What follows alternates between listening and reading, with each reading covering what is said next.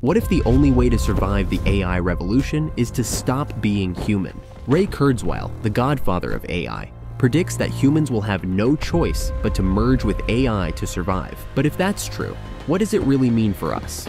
So just the way this is greatly amplified by being connected to the cloud, we can connect our own brain to the cloud and just do what we can do by using this machine. One thing that I think some people will choose to do is to become part AI, to really be able to solve the hardest problems that society will face then. Are you going to become part of AI? Very tempting. It is tempting. Now, I think the question of what people will be doing after AGI comes is a very tricky question. Where will people find meaning? But I think that that's something that AI could help us with. We'll all be able to become more enlightened because we'd interact with an AGI that will help us see the world more correctly. Imagine talking to the best meditation teacher in history. I think that will be a helpful thing. But I also think that because the world will change a lot, it will be very hard for people to understand what is happening precisely and how to really contribute. Ray Kurzweil's predictions.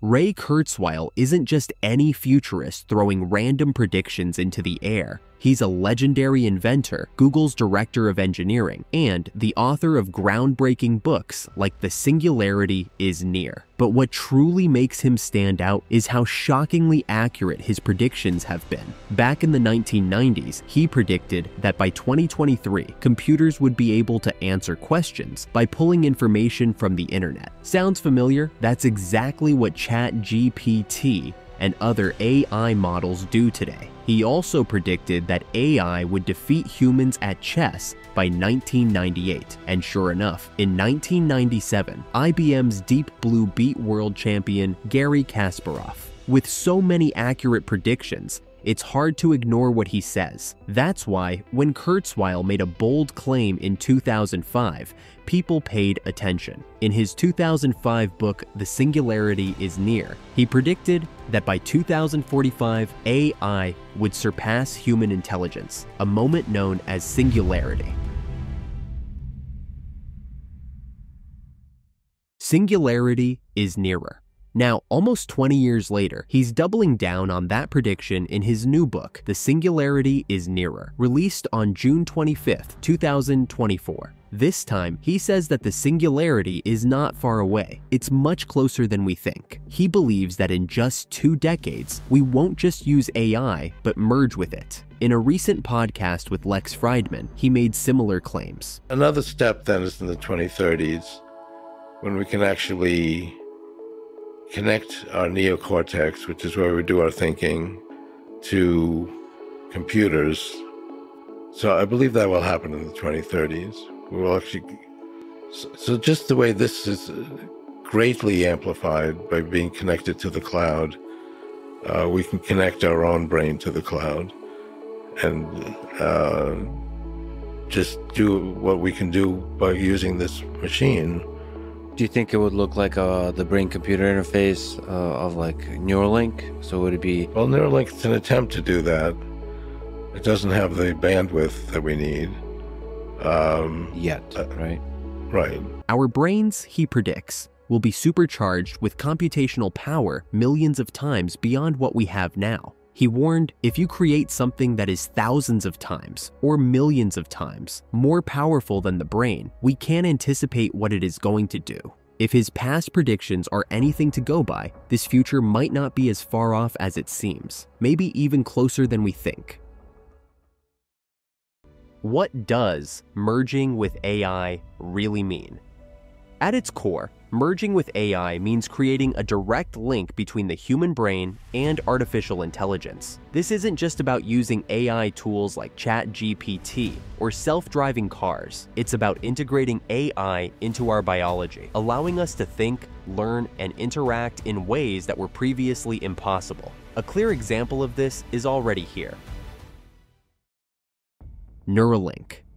In May 2023, Neuralink, Elon Musk's brain chip company, got FDA approval to start human trials. The goal was to create a brain-computer interface that lets people control devices with their thoughts alone. The first human patient, implanted with Neuralink's chip in early 2024, was able to move a computer cursor just by thinking. I can control a computer just like anyone else can, which is not something I was able to do beforehand. You just played some music?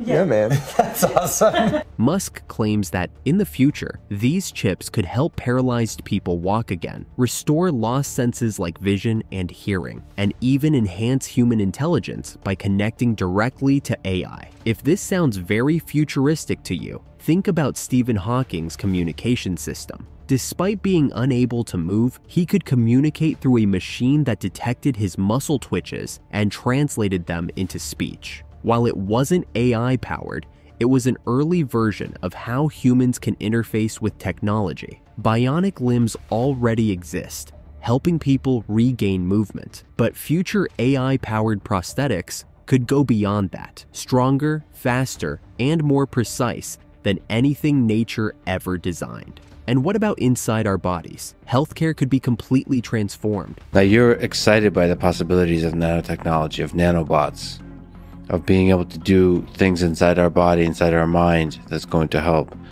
What's exciting, what's terrifying about nanobots? What's exciting is that that's a way to communicate with our neocortex, because each neocortex is pretty small and you need a small entity that can actually get in there and establish a communication channel. And that's going to really be necessary to connect our brains to AI within ourselves, because otherwise it would be hard for us to compete with it. Nanobots might monitor our health, detect diseases before they become serious, and even reverse aging. Kurzweil believes that merging with AI could let us repair and regenerate our bodies at a cellular level, potentially extending human life, or even making us immortal. Why would we need to merge with AI? To understand why humans might one day need to merge with AI, let's look at our history. From 1945 to 1991, the world went through a period of Cold War, a time when two powerful nations, America and Russia, weren't directly fighting but were locked in a race for supremacy. Fast forward to 2025, and we find ourselves in another Cold War. But this time, it's not about the economic system. It's a war of artificial intelligence. The same race for dominance and the same kind of ridiculously high investments. Every country is battling to build the most powerful and advanced AI system. China recently introduced DeepSeek AI, which is said to offer similar capabilities at a lower cost. In response, America invested a staggering $500 billion into OpenAI to secure its leadership in the AI race and ensure it stays ahead of the rest of the world. Meanwhile, Elon Musk, the world's richest man, has launched Grok 3, calling it the smartest AI on the planet. Isn't this a war in itself? In all this, will AI surpass human intelligence? And if it does, we will no longer be the most intelligent species on the planet. At that point, we will be just a small, powerless being, and our fate may rest entirely on AI's goodwill, just like endangered species. For example, white elephants are protected only because humans choose to preserve them. But will AI do the same to us? Can we trust AI's goodwill? And what will human life look like after merging with AI? Their goal is to replace you. That is what this money is about. That is the goal, as explicitly stated by them at times. That's what they're trying to do here, is to replace your labor and make you completely irrelevant. And this is all being decided by a few oligarchs behind closed doors with hundreds of billions of dollars to throw at it. So good luck, humanity. Yeah, I really do think this will be one of the central stories of the Trump administration. And it will, there's gonna be some big democratic questions that actually have to happen here. And when the scale and the fights of this come, really, I think in a couple of years, this will really crescendo too. Just because that's when the alleged breakthroughs and all of that, we'll actually know a little bit whether they were bluffing or not. Right. The geopolitics are gonna get real messy because it's January 23rd. Tariffs and all that can come as soon as February 1st and maybe all the way up until March, but all of that is going to have significant impact on this. And then bigger questions too about who's coming up with all this money. Is this Saudi money? Right. UAE money. I mean, I don't remember the Saudis or, I don't know, a similar power, super rich nation in World War II investing in the Manhattan Project. You know, I think that's bad, actually. Yeah. Right? So let's think about that too. Human life after merging with AI. Now, would it be a utopia of endless possibilities or a dystopia where humanity loses control? To get a glimpse of this future, we don't have to look far. Hollywood has been exploring this idea for years, and one movie in particular stands out: Transcendence. Paul has been blind since birth.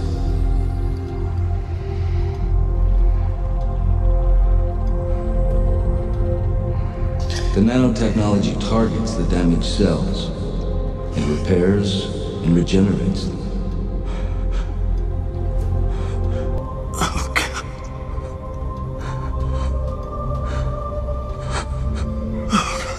In the movie, Johnny Depp plays Dr. Will Castor, a brilliant scientist working on creating a sentient AI. When he's fatally wounded by anti-technology extremists, his wife and best friend upload his consciousness into a supercomputer to save him. At first, it seems like a miracle. Will becomes smarter, more powerful, and virtually immortal. Oh my God, he's reordering his own code.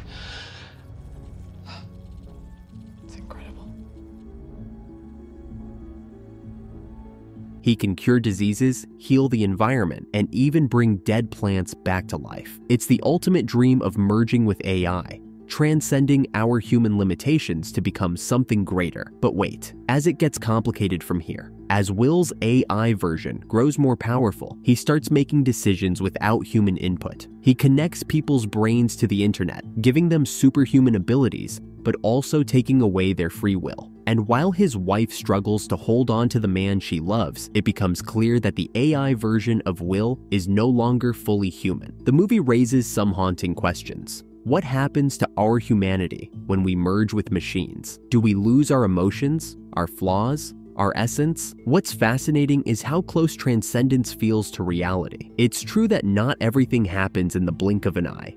It will gradually become part of our lives and, little by little, make us dependent on these things. The future the movie portrays might not be as far off as we think.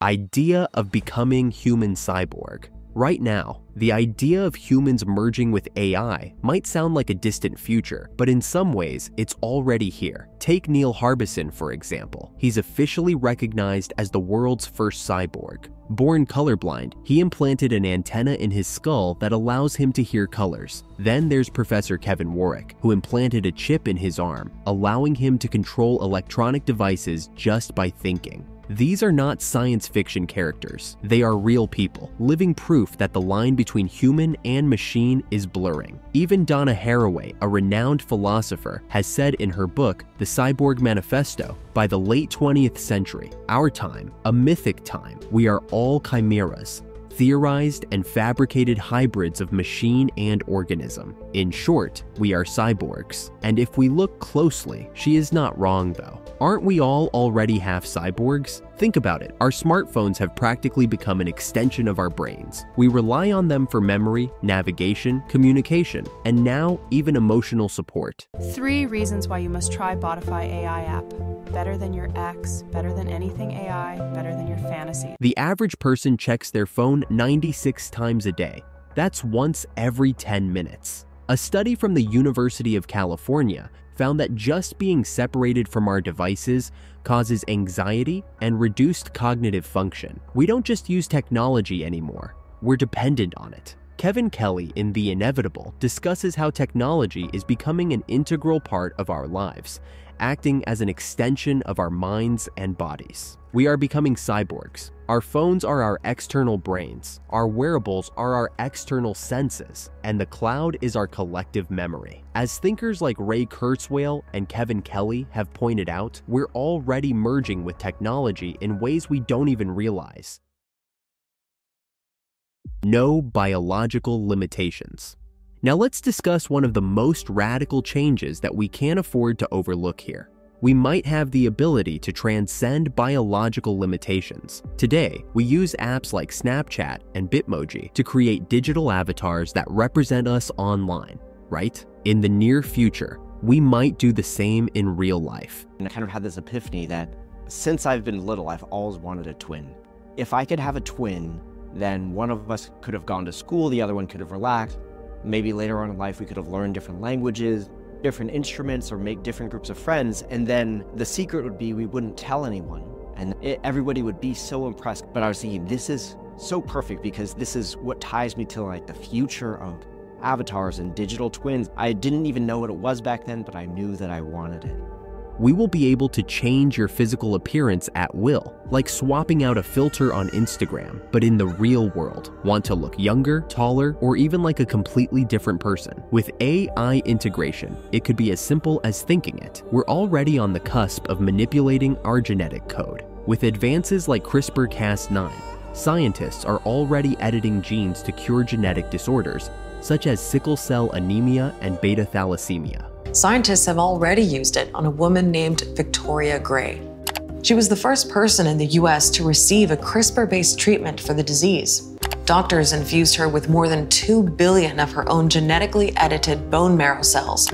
More than a year later, almost all her symptoms are gone. In the near future, this technology could allow us to change physical traits like eye color or height with pinpoint accuracy. Beyond aesthetics, AI and genetic engineering could enhance mental and physical abilities, allowing us to improve cognitive function, muscle growth, and disease resistance. But as incredible as this sounds, it's also unsettling. AI doesn't have to be evil to destroy humanity. If AI has a goal and humanity just happens to be in the way, it will destroy humanity as a matter of course, without even thinking about it. No hard feelings. It's just like if we're building a road and an anthill happens to be in the way, we don't hate ants. We're just building a road. And so goodbye anthill. We could lose our sense of identity, our true selves. How would we even know who the real person is anymore, or what we truly are? The real question becomes, will it be the machines or those who hold the reins behind them? The future will answer this, but perhaps, like in the movie Transcendence, it could end up in a way we never expected. If you had the chance to merge with AI, would you do it?